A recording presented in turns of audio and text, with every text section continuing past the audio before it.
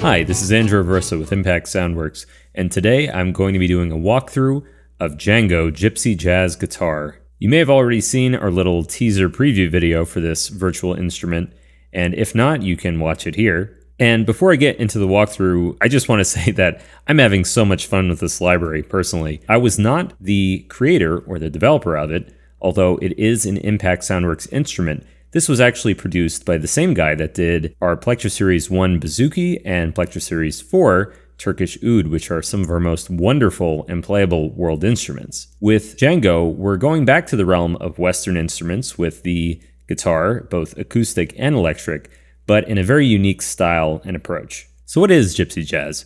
It's a style of playing, specifically of jazz. It's also called Gypsy Swing or Hot Club Jazz, that was sort of pioneered in the 1930s by someone by the name of Django Reinhardt. He created a very unique style because he had injured one of his hands and lost the use of two of his fingers, so he had to hold and play the guitar in a particular special way.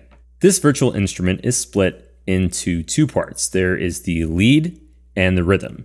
So in this video, we're going to cover everything, starting with the lead. The lead instrument shown here has two components. It has an acoustic guitar, and then it has a DI electric guitar. It's the same script, the same articulation, so it plays exactly the same way, but it's a different set of recordings. So I'm going to start with the acoustic lead.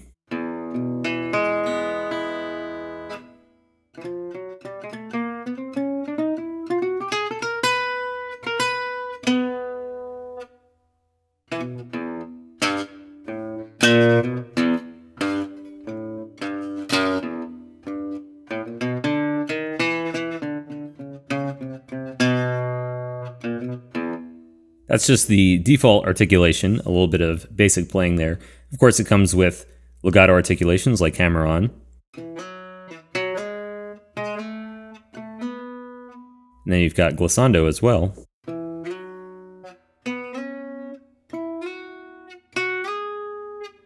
And it's very realistically recorded and voiced. You can see that the notes appear on the guitar's fretboard. It picks the right fret and string based on what you're playing. We have bend ups,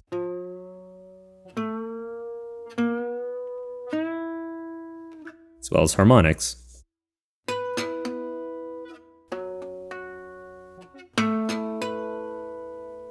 And then octaves, which I think are particularly fun.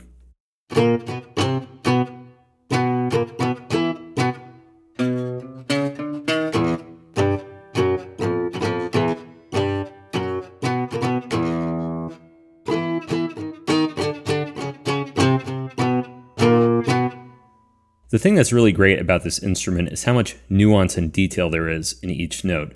I'm just going to play sort of a small selection of notes going from very quiet dynamic, low velocity, to a high dynamic.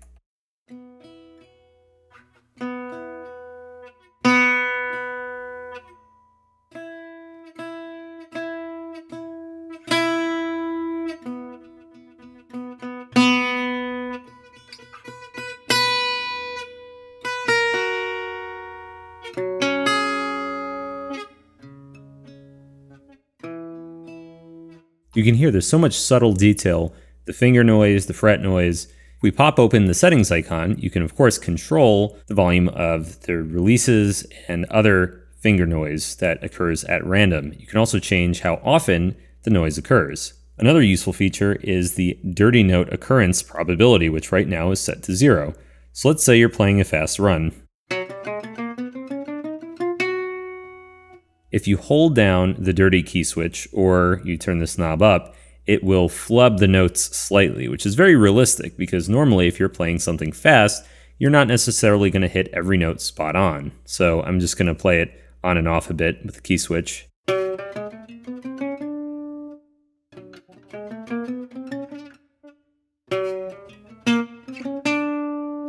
You can hear by doing that, it's adding a more human element to the performance, which is totally controllable. The sound of the instrument also changes a lot based on the neck position. So if you're playing the low frets,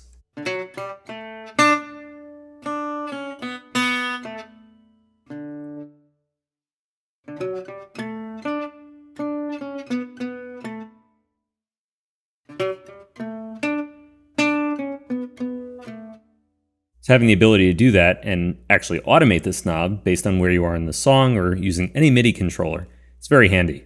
Also, notes can be released with typical noise, which again is controlled down here, or you can release with a bend up or a bend down.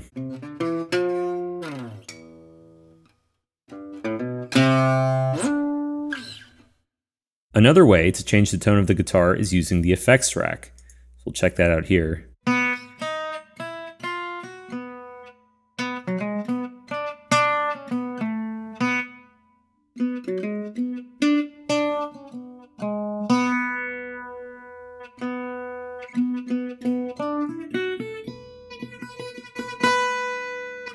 Turn that off. There's also a nice parametric EQ.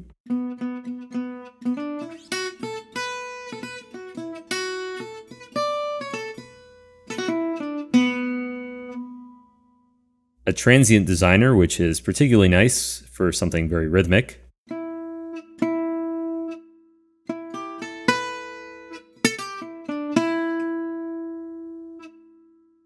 And then a compressor and a limiter.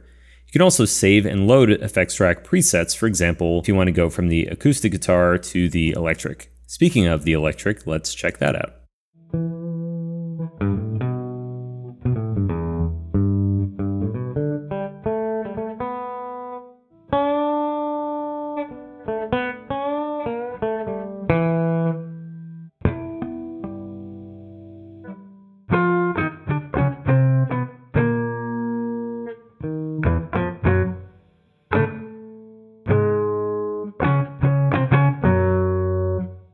Just like the acoustic guitar, you have control over the neck position.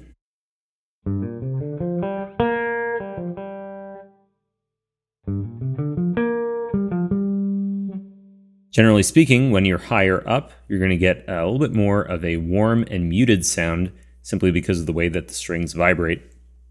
And you have the different releases as well. Noise volume, we can turn this all the way down. You can also change the attack offset, and this is something that really makes a big difference in terms of realism. As with a lot of our libraries, we don't chop out the sort of the finger and pick noise that comes before each note, but rather we want to give you control over that. So for example, when you're playing the instrument in real time, you might turn this knob all the way up, which makes it very responsive, but that's at the cost of removing some of that sort of pick material. So when it's time to render, you might shift your notes around a little bit and then turn this all the way down again.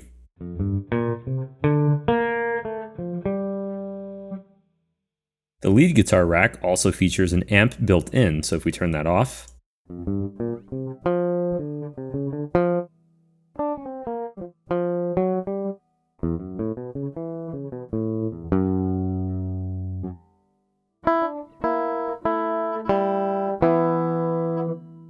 the DI actually has a pretty fantastic sound.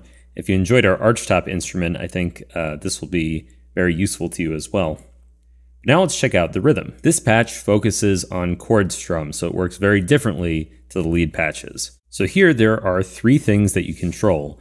You control the root, the chord, and then what strum is played. So here we have a simple E6, and this is sort of the basic major chord of the library. There are no simple triads here. All the chords are built up a little bit more than that.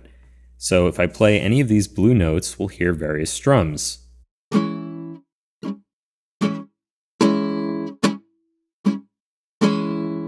And the F sharp up here in the blue key range will kill the current note.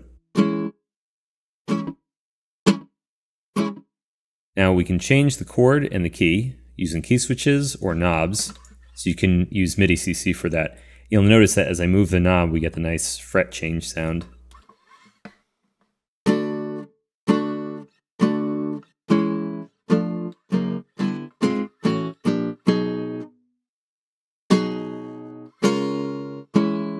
So now let's try changing the chord shapes.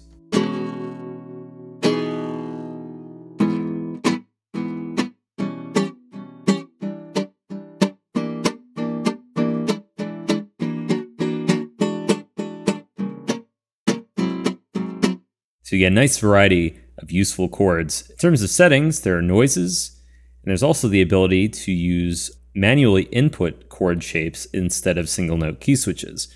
So with this, I can play a C major 7 or a D minor 7. It's also pretty nice if you put the 2-track feature on. And now we'll get a different chord, double track style, left and right ears.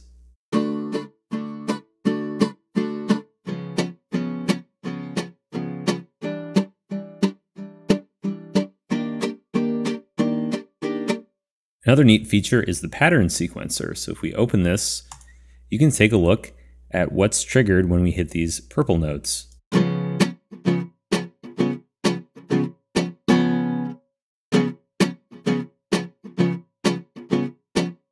Of course, this syncs up with the host tempo.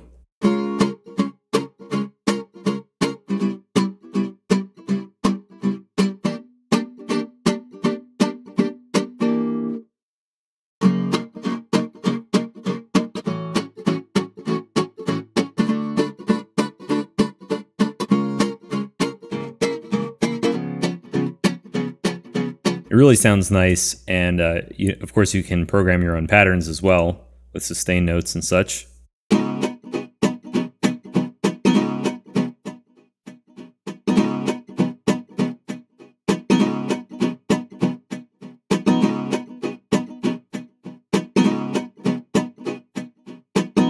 Also, as with the lead patch, the rhythm patch has effects. So you've got a filter, EQ, transient designer, as well as a compressor and limiter.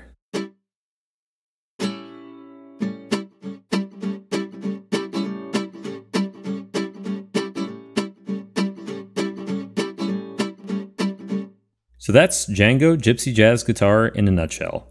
It's really a fantastic instrument, so much fun to play, and it really sounds nice out of the box even if you're not really doing much key switching or anything like that, just by virtue of all the finger noises, release noises, the fret change things that are all added automatically. You can pick up the lead bundle, which has both the acoustic and the electric guitar, for $99 for Contact, the rhythm guitar for $79, or the bundle with everything for $149. This has been Andrew Aversa, and I'll leave you with some nice demo music on the way out.